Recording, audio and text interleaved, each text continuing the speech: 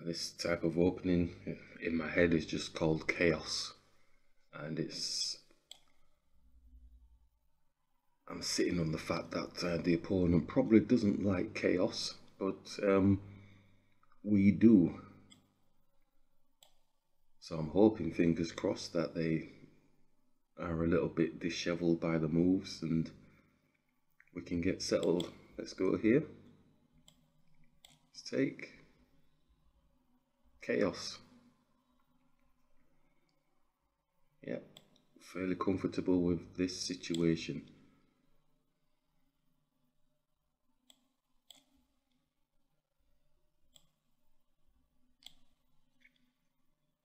Doesn't look like they are, because the knight should have been out. Well, not should have. It's not saying we're winning anything, but you would have thought that the knight would have come out developing itself. So we might have kind of shook them up a little bit with this absolute chaos type thing. Looks like we don't know what we're doing type of situation. So now this knight's moving, this knight, but again, I think should have moved. We are protecting this pawn here.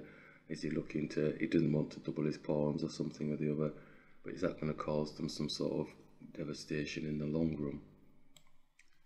I'm going to bring the rook here. It's attacking this pawn, it's got no protection on. The bishop is eyeing up this pawn here, so the knight's going to move at some point, so the bishop can get this pawn. So I'm just going to push this pawn up here a little bit. Chaos time. Let's just bring the rook here.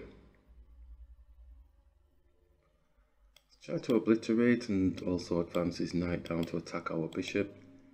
We don't have to play them apples. Let's just bring the bishop here.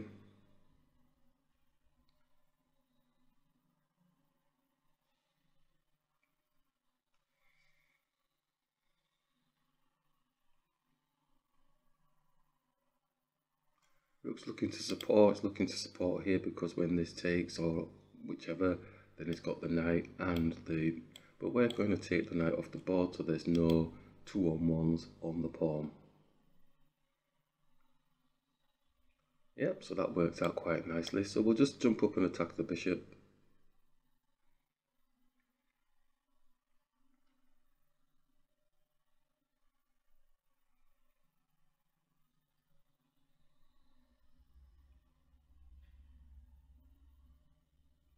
So currently we're +1 out of that chaos, and that's what we want. Okay, so he's not actually, he's moved the piece, kind of lost the tempo, but he's looking for strength on this square here.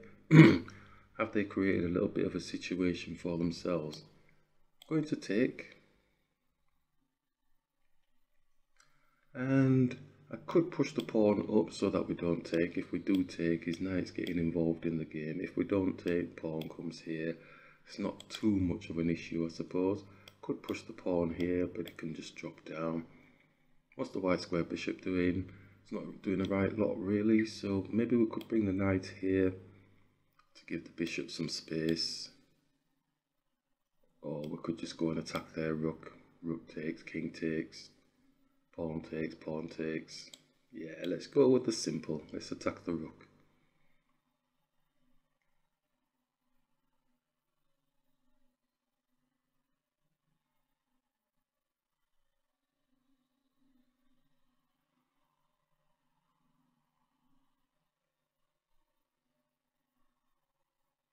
Not really sure why that took so long to make that move, because we can come here and attack the pawn. Pawn takes, etc, etc. Or we can come back here and then we get forked. So we may as well bring the bishop here.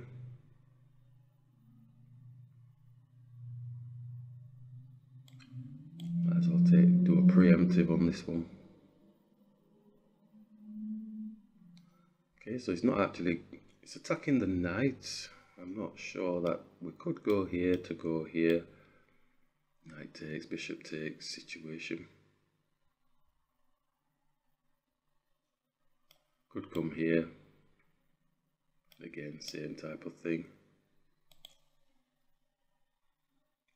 Which is better? I don't think the bishop will take, so I think it'll give us space to attack their knight across here.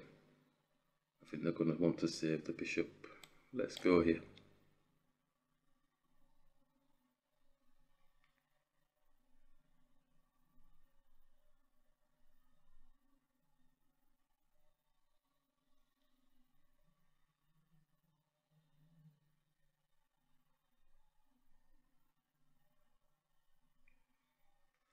Okay, so he's attacking, so he's going to make space for his pawn coming down here.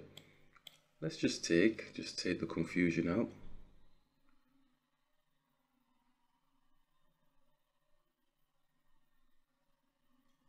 Bishop does take, so the knight can take and just attack. So we're going to have like 3 pawns tripled up, or bishop can take, whichever.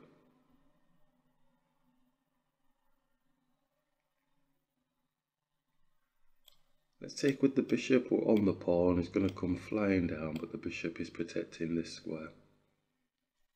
These pawns are on dark squares, so we need to kind of shifty them up a little bit,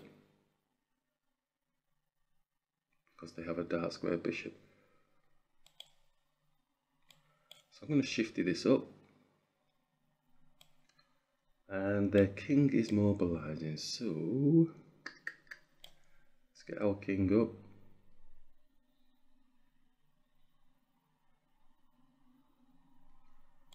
And off he goes. Okay, get the king up. Let's hit the pawn.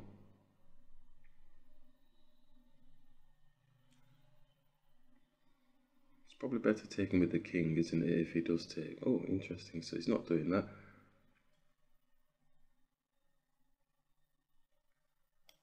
So if we did take, his king takes. We're not getting into that space. Bishop could come here, defending. Or we could just push onto the pawn for it to make a decision. I'm going to push onto the pawn.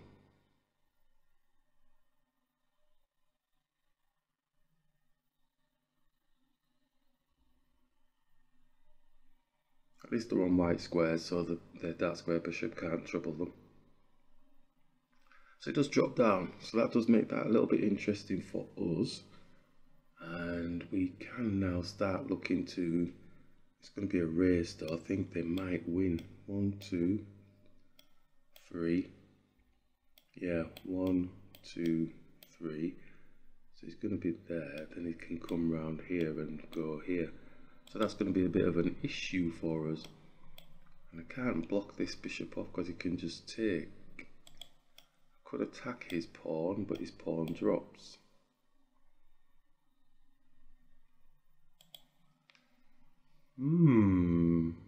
Looks like it could be a draw even though we're 2 pawns up.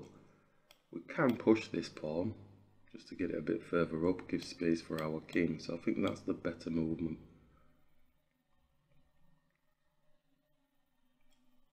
Just got sights of him coming here, coming round the back. How far this pawn can get up, I'm not too sure. Let's move the king.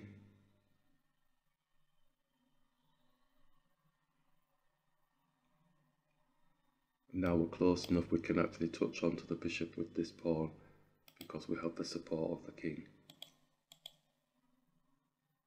He's going for it, so let's hit the bishop. He's going to want to keep that line, I suppose.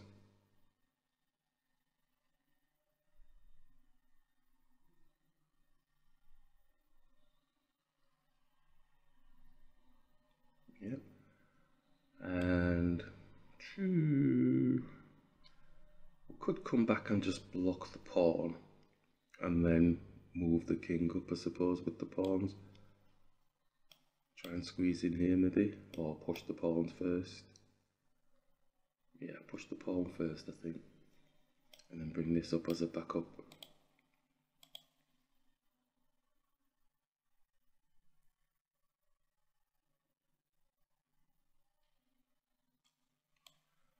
This pawn, yeah, let's just push. I thought his king would have been moving here. Mind you, it couldn't do, could it, because the bishop was blocking. Now it can. Hey, what's going on here? So if we push here, staying away from his king and maybe getting the pawn up here, the king up here, sorry.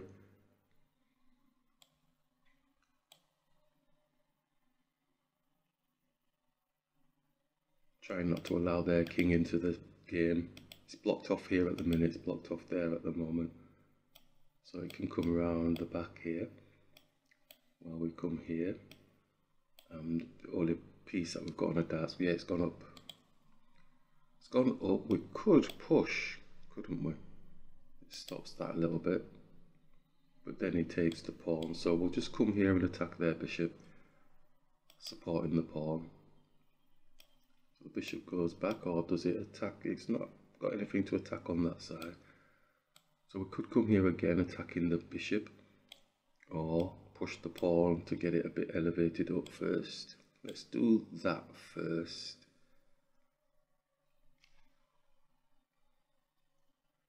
King's gone up. Now we could go and attack the bishop. Bishop obviously is going to come here, but then we get a fork. Okay, let's do that. Doesn't have to, he can come down here.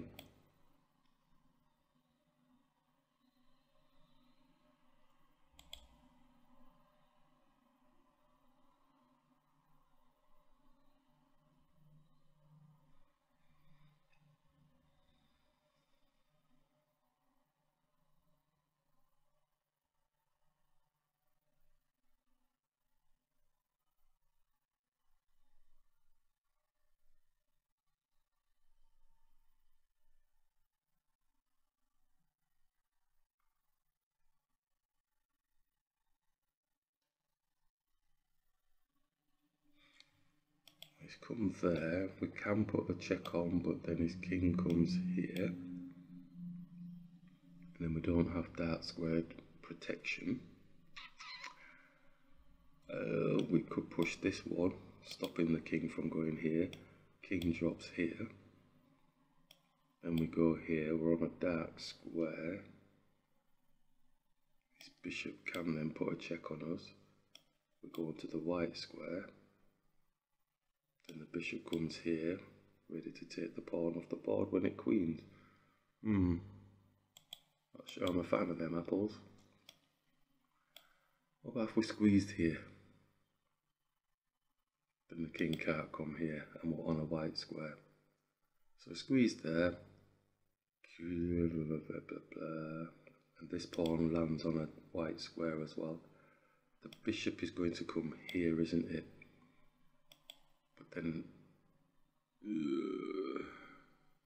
yeah, so we go there, bishop goes there, we push up onto the king for a check, bishop takes, pawn takes with a check on the king. Okay, that'll work. Let's go here.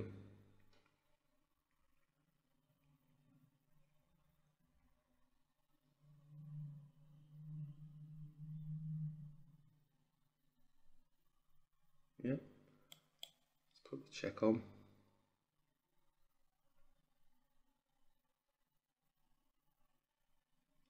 We can move or let us get promoted, but we're still going to get promoted anyway.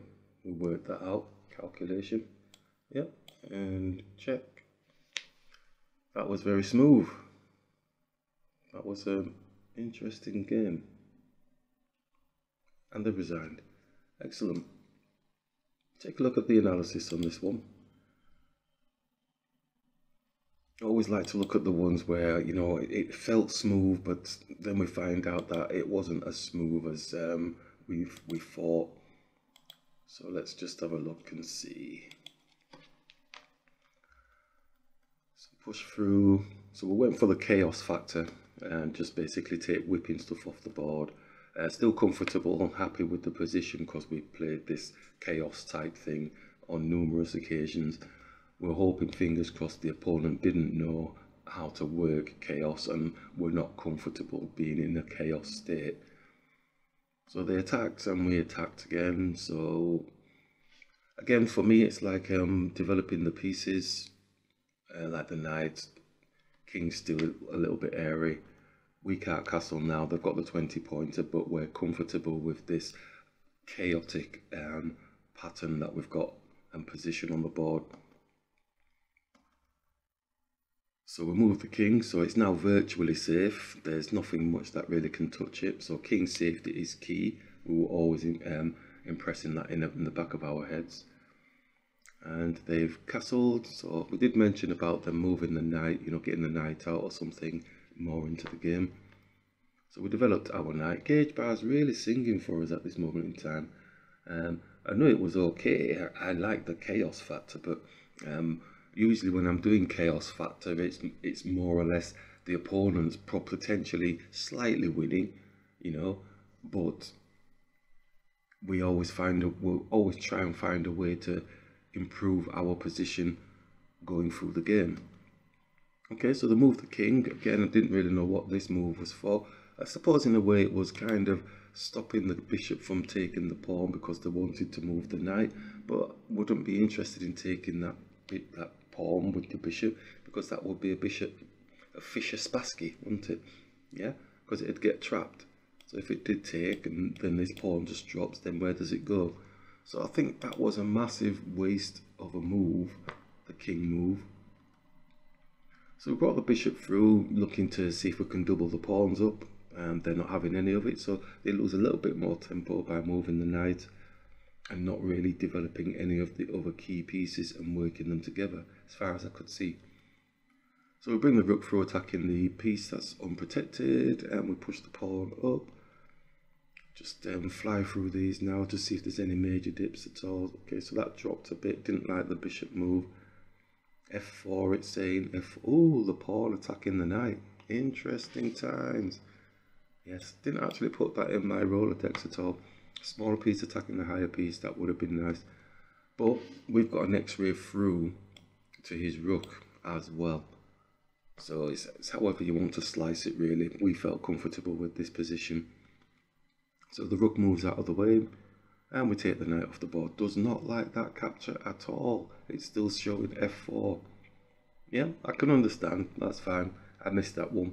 Yeah, I can live with that. Small piece attacking the higher piece. You get tunnel visioned. I got tunnel visioned in the fact I'm just going to take these pieces off the board and look to do a rook exchange.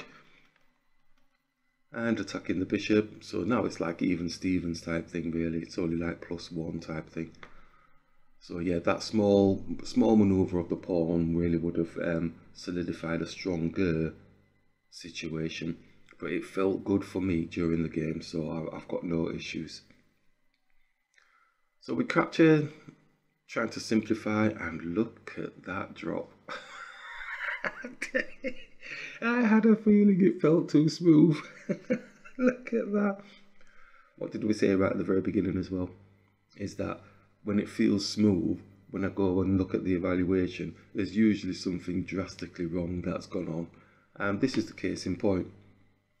But during the game, didn't feel like that. Felt like I'm just going to go and exchange the rooks. What is the issue? There's no issue as far as I can see. Positionally, it felt fine to me. So they push down onto the, it's saying C6. What is C6? This pawn attacking the bishop, kind of locking the bishop out of the game in a way, isn't it? Oh, and then he gets the fork. Oh, and then he gets the fork. Oh, dear me. Right, yeah, that was definitely a missed situation.